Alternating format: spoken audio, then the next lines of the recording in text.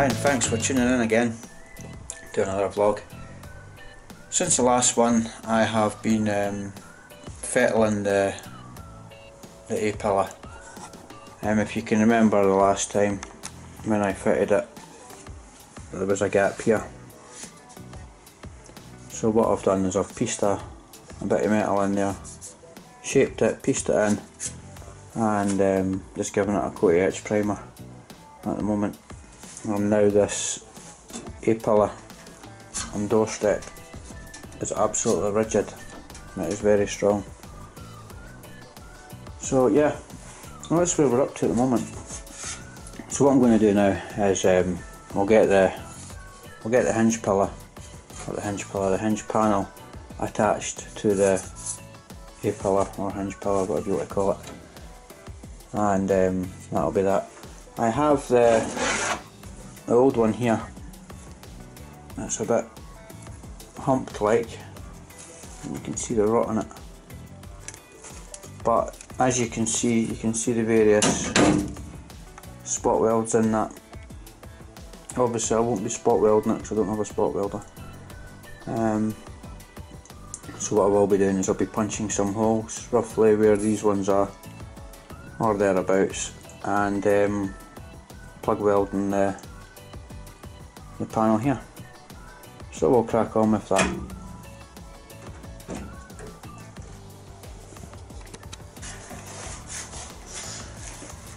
Right, let's make a start on getting these areas here drilled up.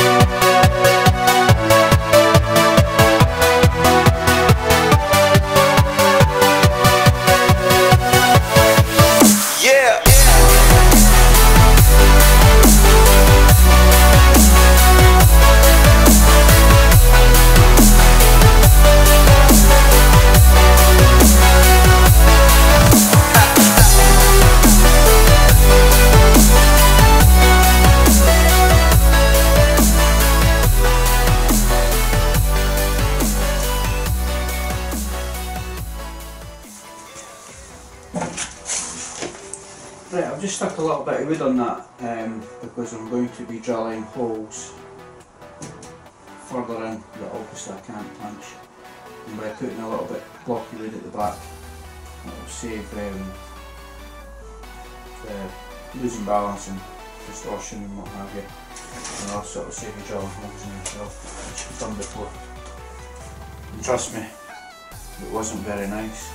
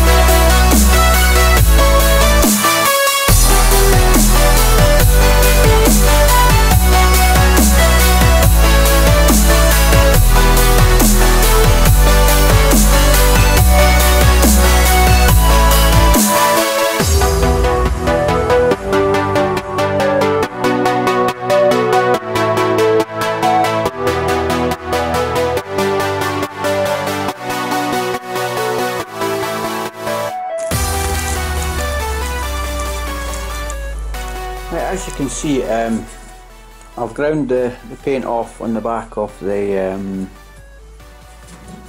hinge panel here, and it's revealing the shiny metal. So what I'll do now is I'll just grind a little bit of paint off round about these holes here, and then we'll clamp it up and weld it on.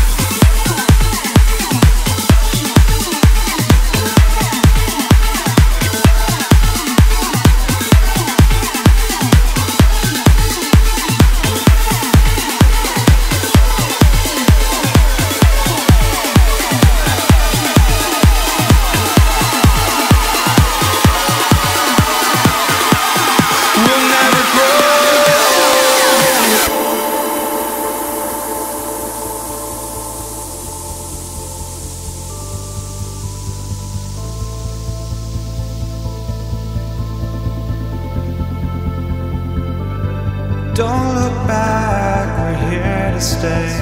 A life we knew would come one day. And this is it, the borderline to where the future leaves us behind. The fire will burn and never die, looking through the eyes of a brand new life. And so just find me, just find me. Sparks will fly if we scream no. This is not how we're gonna go. We are the ones who will never let go. Just watch us run to where no one knows. We'll never grow.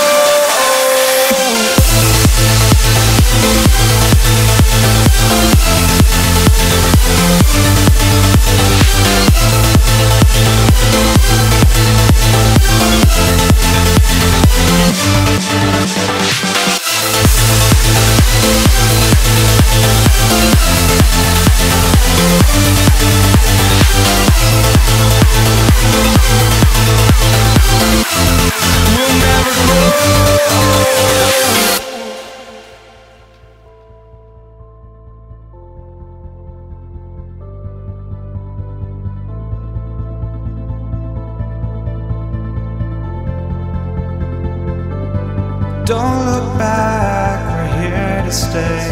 A life we knew would come one day. And this is it, the borderline to where the future leaves us behind. The fire will burn and never die, looking through the eyes of a brand new life. And so just find me, just find me. Sparks will fly if we scream no. This is not how we're gonna go. We are the ones who will never let go. Just watch us run to where no one knows. We'll never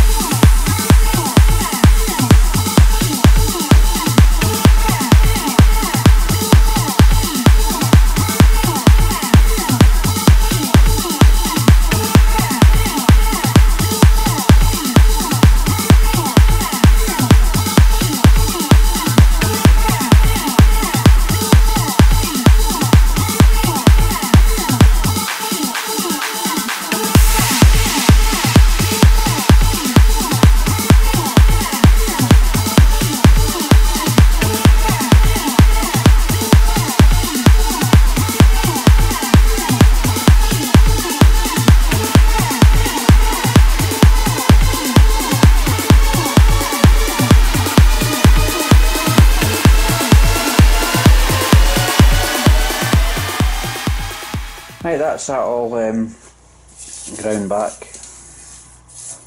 and welded in. So what I'll do now is I'll wax some paint on that to obviously stop it from rusting and keep it clean, but this area is rock solid now. And where the paint's burnt off at the back there, if I can get you in, I will obviously paint that as well. But as you can see there, just in here, the paint, if I bring you up, the paint is right behind these panels now, whereas in the factory they weren't. Obviously it was just bare metal pieces welded together, and then it all went for painting or roto dipping and then painting.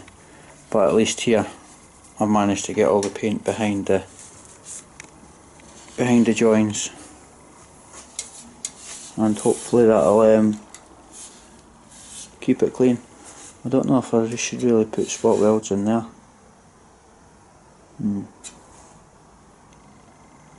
Probably makes sense, wouldn't it?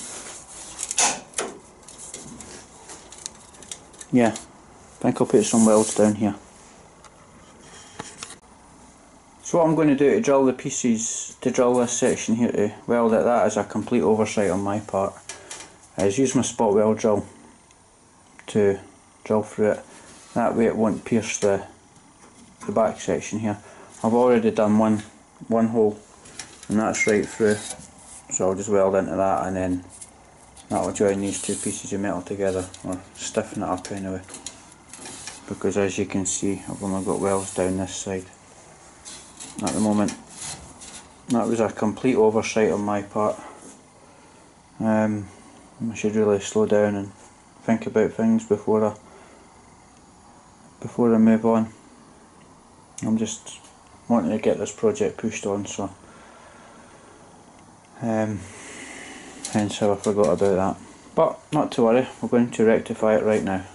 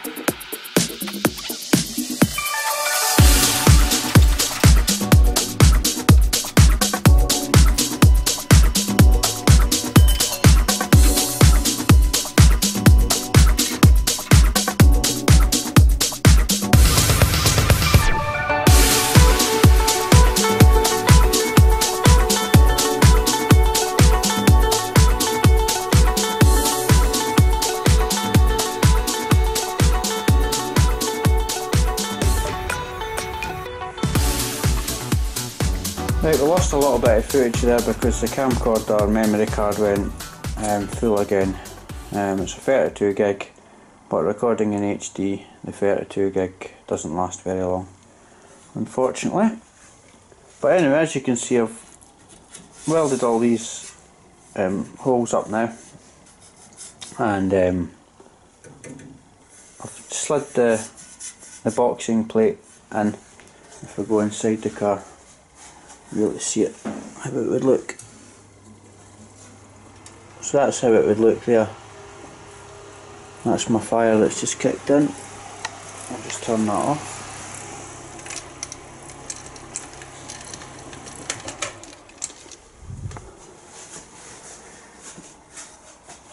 Right, as you can see there, the boxing plate is just clamped in there just now. I think that's its final position. Just looking at the other side, pretty much the same. You can see a little bit of the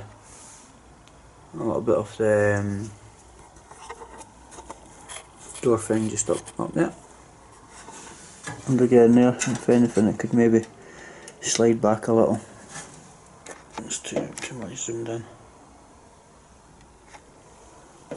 Just a little bit too much there, maybe push that back a little. But that's the M machine panel, and I have to say it is actually a very good fit. I haven't had to adjust it yet, but I've still got the inner wing to go in here. So I think I'll just put paint over that. I'm not even going to bother grinding that down because it's not seen. And if I put paint on that, it'll obviously help protect the paint, you know, and move on.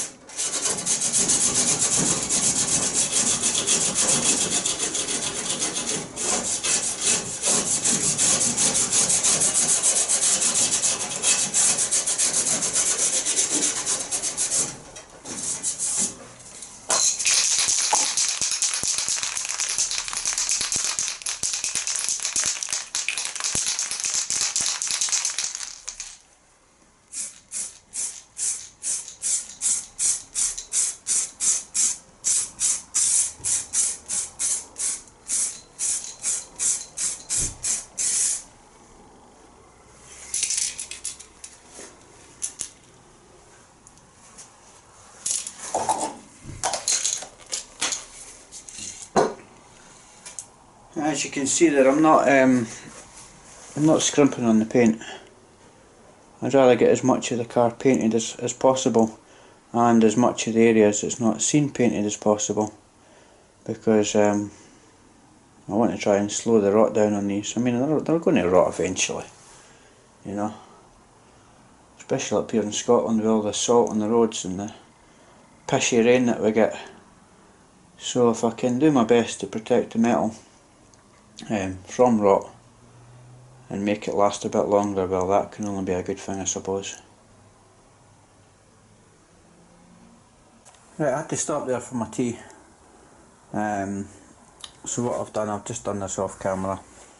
I've put another couple of welds in down here just to stiffen up the bottom of the plate, and I've given this a little misting of etching primer as well, because that was bare metal, so just to keep it all clean and hopefully stop it from rusting.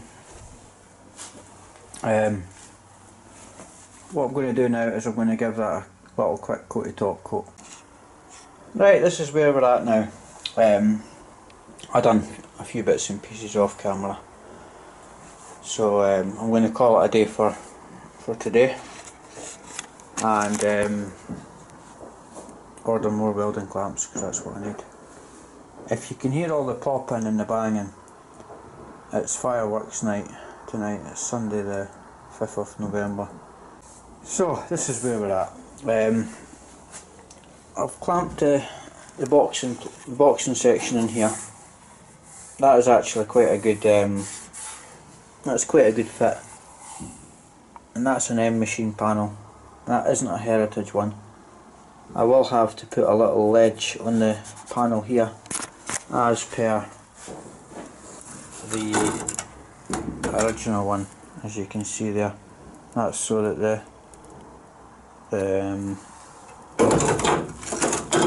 lower dash panel, whatever that's called, can sit on it. So I've got that to do, and I'll also have to probably weld something else at the side for it to locate into.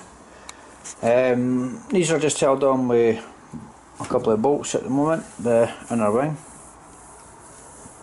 I'm going to have to buy longer clamps. I should have done it a while ago, I keep saying that, but I'm lazy and I didn't. So I'm going to have to order more clamps like this, but with a deeper mouth, so that I can pull, don't know if you can see it, so that I can pull this section in to weld it on. And I've obviously still got all the holes to drill in the panels, but the fit is really good. I mean, that's where I picked off the old panel, and the new panel just fits onto it lovely. So I've got a little bit of dressing to do round about here, but it's not too bad. Where it butts on the floor is really good as well. That is a very good fit. That is nice and tight against that. So what I'll do is I'll clean that up prior to welding that in, and I'll just drill a series of holes, or punch a series of holes all around that. So there's the panel fit in here. We get the light in.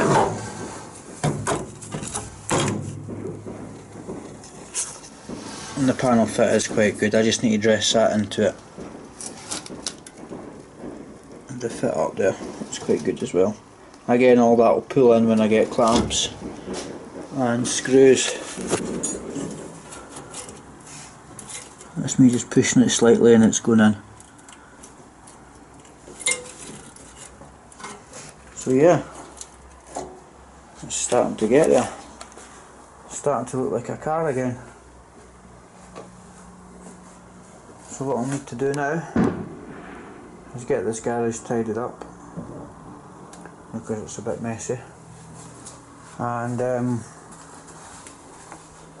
crack on with the inner ring. Probably at the later part of next week. I want a few days off, and that will give me a chance to order up the parts. Right, a couple of days have passed since that last segment you've just seen there, and what I've done is I've purchased a longer clamp and also a door crimper thing. That's the crimper there, and it comes with the extension plate. I think it's the same one as what Dave Jaguar's got. And if I pick up the camera, we can see the longer clamp, and that'll let me reach in there. Plus it's got the spreader feet on it as well. My other long clamp's just got a pointer on it. I don't want to damage the panel, so that's ideal. And just at the back there, I've got a lumpy wood just spreading away. So the next job after this video is make a start on that. And I've also brought my mini clock down from my spare room. I thought it'd be better in here. That other clock that I had in here, the ticking was too noisy. I ended up pulling the battery out of it. What do you expect for a pound out pound one? Right, anyway, I'd like to thank all you guys for your comments, your positive comments in my last video. Yeah, you're right, I do need to brace the shell up a bit more, and I have got bracing bar for it. I've actually had the bracing bar since I've done the jig. So yeah, I think I need to get that braced up a bit more. But if any of you guys have got any plans, or you know the best way to brace the car up, if you don't mind, drop me an email, Sean1977mini, Sean C 1977mini at hotmail.com. You'll get the link from my email address in the About Me page on this YouTube channel. So if you could maybe drop me a wee email, or some photographs of how you've braced your shell, that could help me out, that'd be great. And also I'd like to say a mega thanks to Graham Stockdale for contacting me through the Facebook page. That's Angus1977, and all your pictures of your build, Graham, that's looking really good. And I believe you said that you were on Car of the Week on Tom's channel last week. I think it was last week I seen it on there. But yeah, your car's going to be absolutely cracking, mate, and I do love that colour aqua. I don't think I've seen any minis in aqua. I've certainly seen a Marina in aqua, but I don't think I've ever seen a mini, so that'll be good to see your car when it's done, you know. So yeah, you're doing well there, mate. Regarding the door, and it was Graham that was asking. He was one of the guys that was asking about this, as well as a few others. Yeah, it does still fit, you know.